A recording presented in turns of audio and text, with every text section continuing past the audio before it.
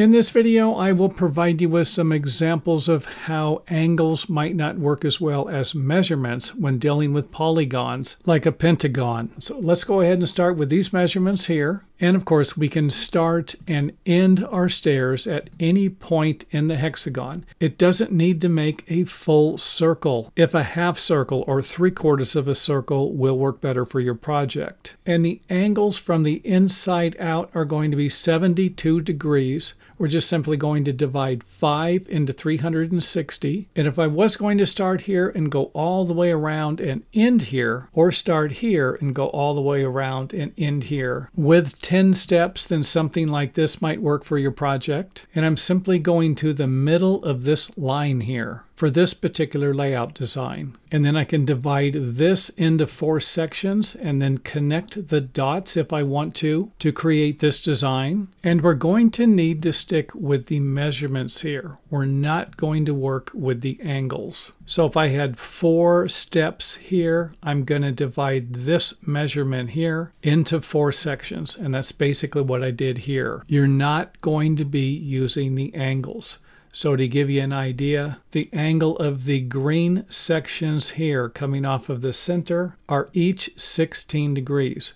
The yellow angles are 20 degrees. However, all of our measurements should work out equally. And if I want to use 3 steps here, I just simply divide this measurement here into 3 to create these increments. And I can do the same on the inside also. And as long as I have my center point, I can lay out these marks here and snap a line from the center to this point here, and from this point here to the center, and then double check these measurements to make sure they're the same. And as always, whenever you're building stairs, you've got to double check all of your measurements. So again, the angles here are going to be different, and you're not really going to be worrying about the angles. You're going to worry about the measurements, including the walk line measurement should be exactly the same in each section. So for example, I could use the measurements here for this section and this section also. Next up, let's go ahead and change the angles to where they are exactly the same,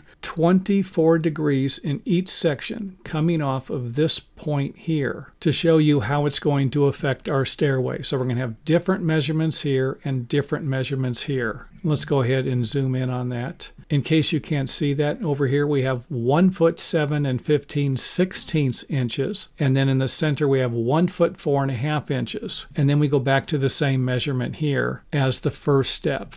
And next up, let's go ahead and take a look at the exact angles, 24 degrees for each section for a circular step. And in this example here, we shouldn't have a problem.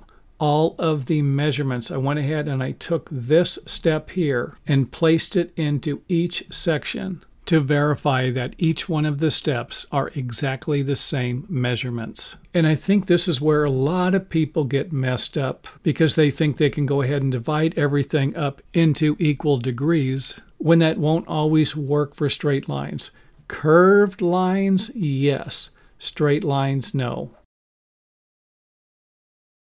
In this video, I am going to provide you with a method or a few methods you might be able to use to position a 5-sided building foundation or something shaped as a pentagon. And for those of you wondering why we don't use pentagons very often, it will usually have something to do with cutting and building a sloping roof. However, it can be done, and that will be a future video. So the first thing I want to point out is that we're going to be using a circle, because it's the only method I can think of to create a diameter or a measurement to position a pentagon exactly where it needs to be. However, you might be able to get away with just using a straight line if the location doesn't need to be located right on the money, along with using a few measurements to make it a little more precise. However, it might not be in the exact position you need it to be. And I'll explain a little more about that further on in the video. So let's go ahead and install our pentagon along with our circle and a square that you might form up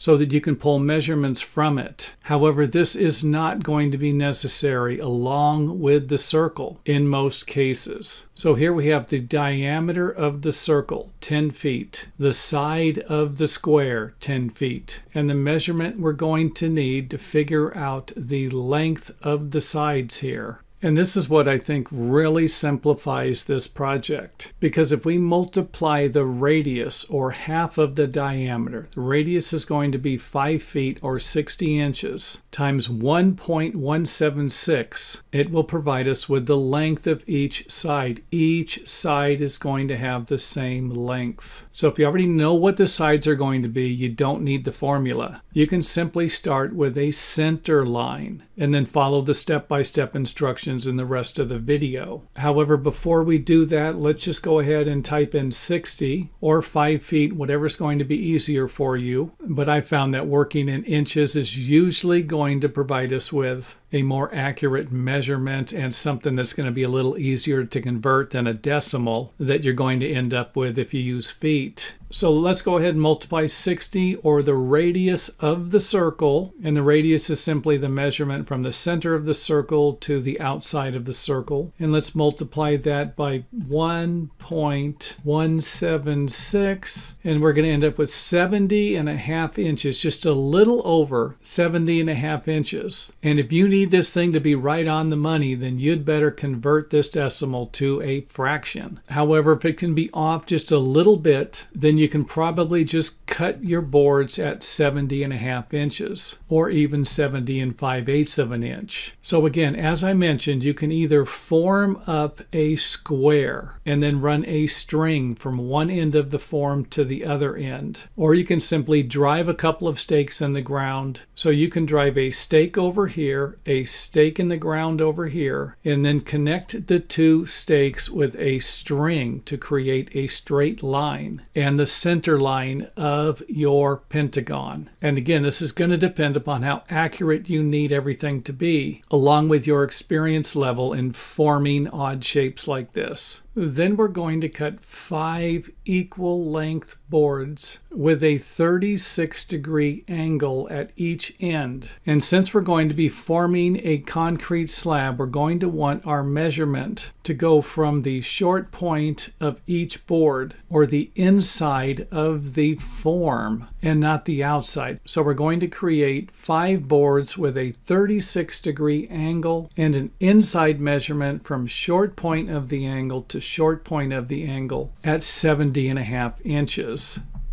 Next up, let's go ahead and grab 2 of the boards and fasten them together with either nails or screws. And you don't need to really do it this way. You could nail all of the boards together and then position it to where it needs to go, or follow these instructions. And remember, since we're forming up the outside of the foundation, we're going to need to connect to the inside of the angle with the measurement that we're using to position the pentagon exactly where it needs to be, if it actually needs to be positioned in a spot exactly. If it doesn't, then you're going to have a little more leeway with this project. Next up, let's go ahead and fasten the next 2 boards to the other ones here, and then we will fasten the last board to create our 5-sided foundation. And hopefully the position of the pentagon along with the center line that we're using becomes a little bit clearer here, because the center line here at this point will line up with the center of the angle, and down here it will line up with half of the distance of the measurement that we have here, providing us with another reference point to position the pentagon. And if you did form up or use some type of string lines to represent a square, then you'll be able to take measurements off of it. The measurement from this side will be the same as the one on the other side. However, you can also measure from your center string line, because the distance from the center will be the same on both sides. And you can see here what I'm talking about, where we can line the center of this board here up with the center of our string line to provide us with the position of this board here. However, we would need a parallel line or, like I said before, a string or a form on the outside, creating some type of a square shape that we could measure off of to make sure that this board here is parallel to the line here. So again, the square that we're running around the perimeter here. And of course, another thing you can do to double check everything on a pentagon, what you're going to want to do will be to measure from one point to the other point, and then make sure that all of these measurements are exactly the same. And if they aren't, then this might require you to pull this in a little bit, or move it down, or move a couple of the other points until all of these measurements are the same. And this might not be that big of a deal if you're going to be building a flat patio roof on top, but it might be a bigger deal if you're going to have hip rafters coming off of each point. And if you wanted to flip it around and have this side over here, then you could do the same thing with your center line. You would just simply be starting from this side here and then following the same guidelines or instructions. Or you could simply place your first board here, have it parallel off of the building, whatever distance you need, along with making sure that the center of this board lines up with the center line you're going to be using to form your pentagon. And then simply go backwards with the instructions here, starting with this board and then finishing with this point here. And hopefully that makes sense, because I have about said all I could possibly say about this at this point in time. And as always, if you enjoyed the video, hit the thumbs up button, and any questions you have, feel free to leave them in the video comment area. And thanks for watching. Don't forget to check out some of our other videos on YouTube. And if you can't find the videos on YouTube, make sure that you visit our website to find a complete organized list of all of the videos we've made so far.